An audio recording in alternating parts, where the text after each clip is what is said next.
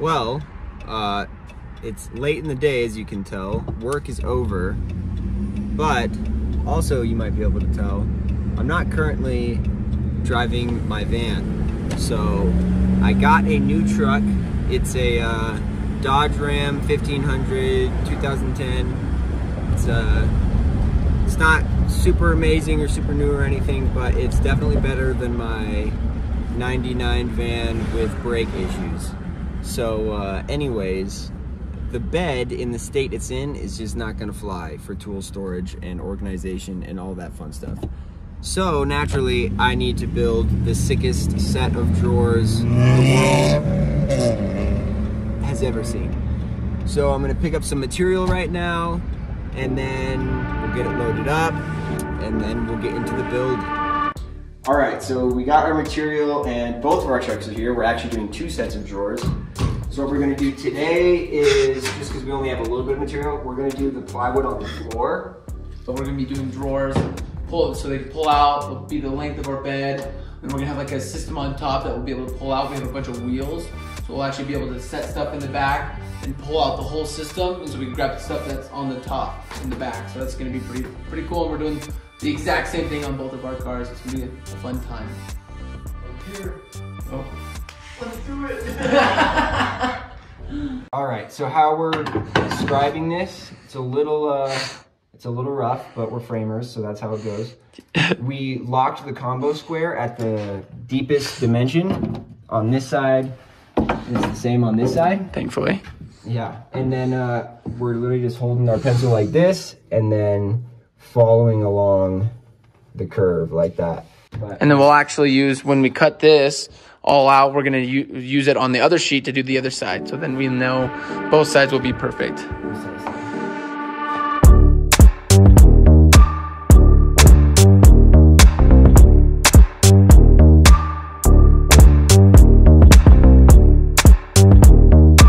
All right, this is our fully scribed bed piece.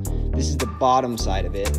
So we're gonna scribe these little nail plates here so we can notch them down, and then we'll screw them together, and then we'll flip it upside down, and we're notching them so they don't make a high spot in the whole frame.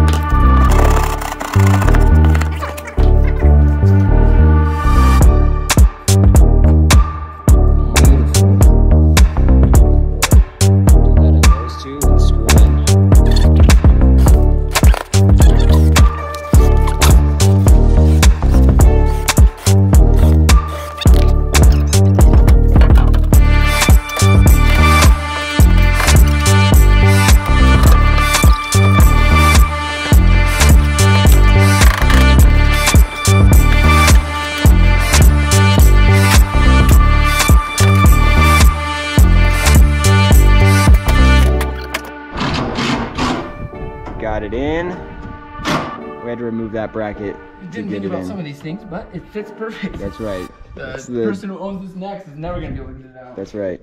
That's the downside of a perfect fit is these little notches, putting it in with the topper. We had to take the topper off, but you know what? It fits perfect. Yep. Oh, gorgeous. Look at that. Literally does not get tighter than that. Love it. All right, we got them all in. Here's land-ins. And mine has no windows, so it's dark as a dungeon in here. But there's our base platform. So we're ready to start. I need to choose this one. Oh, It's just that corner over there. We're ready to start the rest of the drawers next time. Yeah.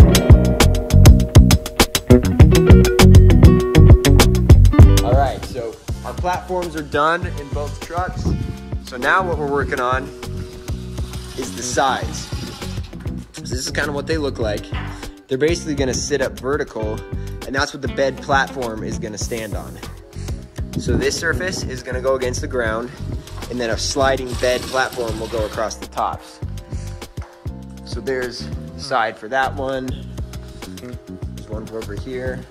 We're double layering the plywood so we have a good solid surface to screw that into. And then we'll be making little boxes for the middle where we can slide some tools into, like levels, sledgehammers possibly, lights, all sorts of fun stuff. And lightsabers.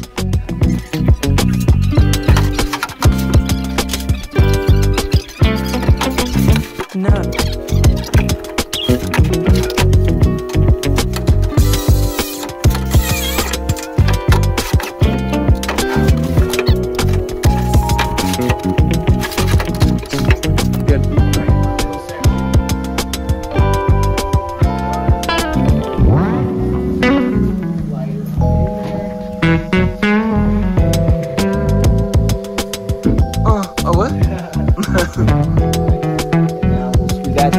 Big boy drawers, dude. Oh yeah. And the big I'm jealous. I have little peeny boys. No! Oh yeah.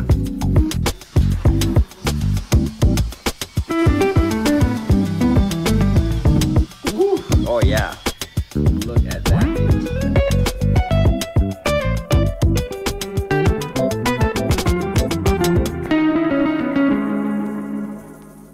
It's a little dark in here, unfortunately, because I don't have windows, but look what I found.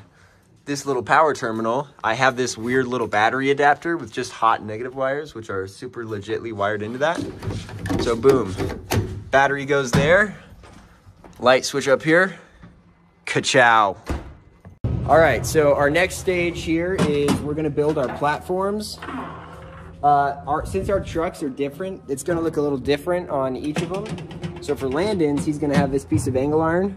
We're gonna drill it. He's gonna put his topper clamp through it, and then we're gonna weld a piece of angle iron that'll come out, down and over, and that's what will hold the platform down as we slide it out on the wheels. For mine, it's a little bit different. I think I'm gonna be able to just drill my angle iron straight onto my clamps. I bought a drill and tap, and then I got some bolts for that, so I can just bolt it right on there, which hopefully should be easy. I think we're gonna set our platforms first so it can determine the height, and then we'll put our angle iron on top of that with just like a little 1/16 or 1/8 inch of clearance so it can slide freely. And then, yeah, we'll go from there. And our drawer slides should be arriving in the mail early this week, so we should have a finished set of drawers this week, which would be amazing. Anyways, let's do it.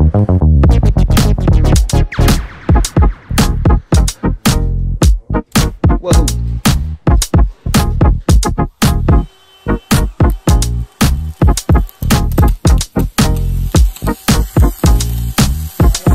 See ya.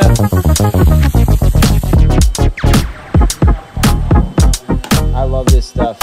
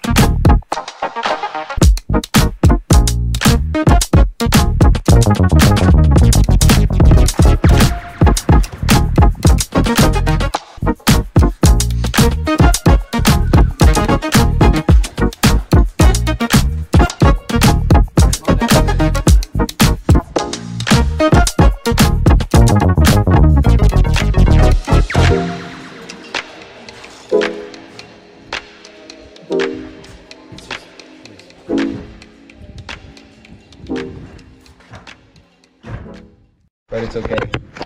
I don't want to be in it. All right, so the drawer slides are in. We say we have a 5-foot standout radius and 500-pound rating. So that's pretty nice. Plenty. Yes, definitely. So what we're doing right now is we're putting 2x6 railings on the outside of our bed platform just to give them some rigidity and also just to keep things from sliding around. Go for it. And to protect, he doesn't have windows on the side, but I do, and it'll protect my windows as well. True. And when we're pulling our bed out, we don't have to worry about anything falling off the back or sides into the you know, abyss. So anyways. All right, so this is what it looks like with the railings. Got the little dog ear on that. We're actually gonna put these little gym mats on here. We're gonna cut really them. cheap at Home Depot. That's right. We're just gonna try it, see how it does. It'll protect the plywood and protect the tools that we put on top of it. So we're just gonna give it a shot. But yeah, we're gonna install that now.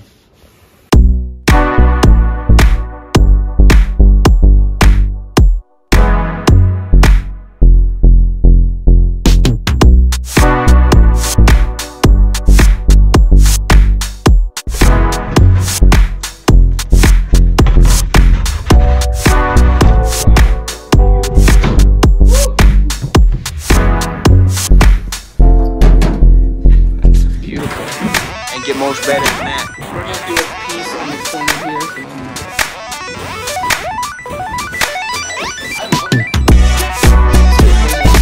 This is our drawer slide.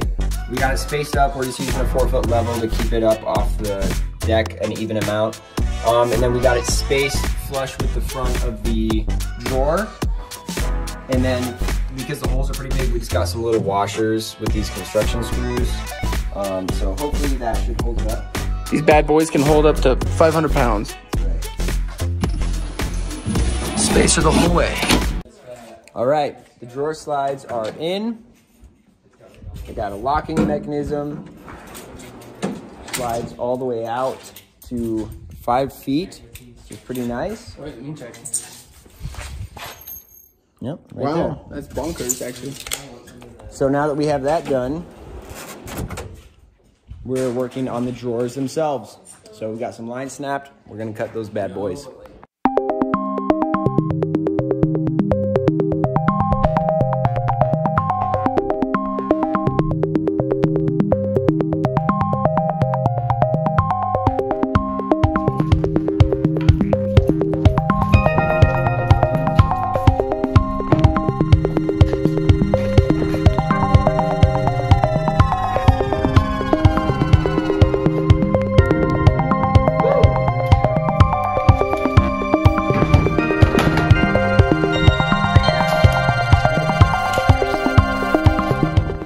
All right, we have all the drawers built. They're just set in here right now.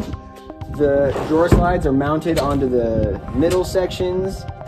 So now we're gonna screw them on. So what we did is we figured out our height. You can see that crow's foot right there. We have another one right there. We're gonna screw them on, slide them all the way out, screw them off all the way so they're nice and strong. And then from there, we will do the drawer faces, which will go on the outside. Oh yeah. It's coming together, home stretch.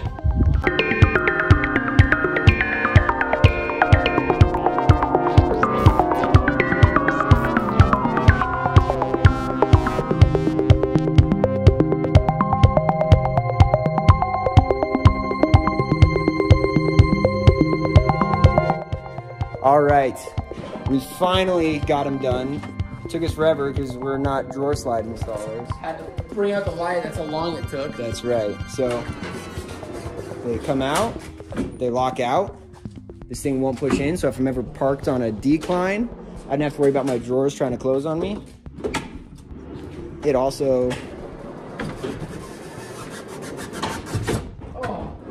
once it's in all the way, locks in. So both of our drawers have that. That's what this little yellow knob is here. So we're going to cut a little thing out of that so we can latch it while we're pulling it in, opening our drawers.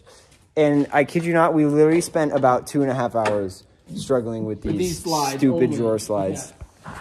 But we got it done. And it looks good. That's right. And we got about 10,000 lumens to keep us going to finish this off. So Thanks, Mikado. that's right. Let's do it.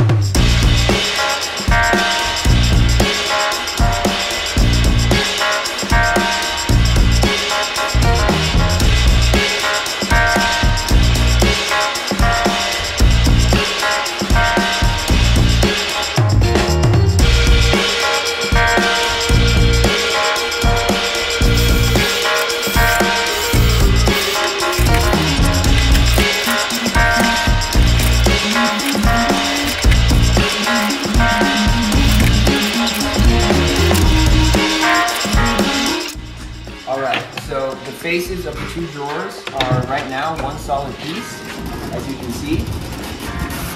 Slide them out to here. I got my line right there. And I'm just gonna cut them So they're nice and touching. nice and in place and hopefully parallel. There could be different weight on this, so it's actually possible that it might bind. So,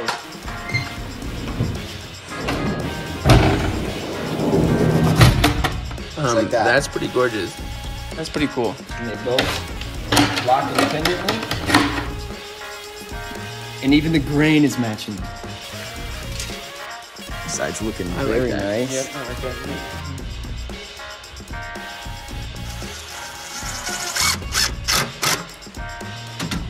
That should be able to pull out. That is very nice, if I do say so myself.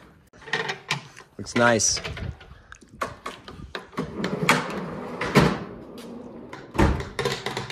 In and locks. Locks out.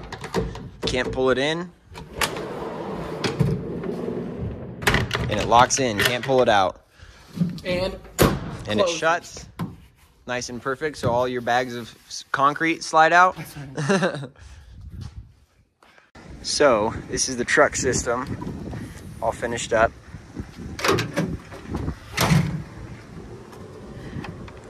Drawers on each side. Got the saws going here, a couple nail guns here. This whole thing is for hoses and cords. Miscellaneous tools, some bags. A little messy because I just rolled up. Oh, locks in the middle. This drawer.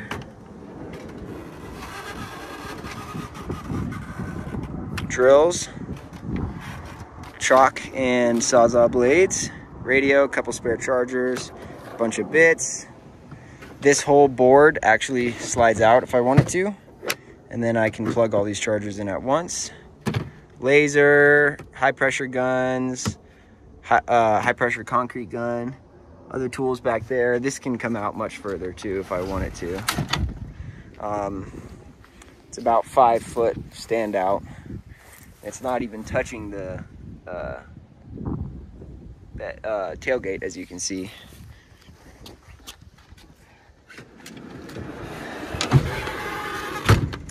And then the bed itself slides out. That's how I got these tools on there. Made it easy. I just slid them to the side because I'm grabbing some material in the morning. But then all that fits in there nice and easy. Lock it up. And how you say, Bob's your uncle. But yeah, thanks for checking it out, guys. Building along with us. But yeah, thanks for watching. Thanks for following along. Subscribe if you want to see some more videos like this and building stuff. And yeah, have a good one.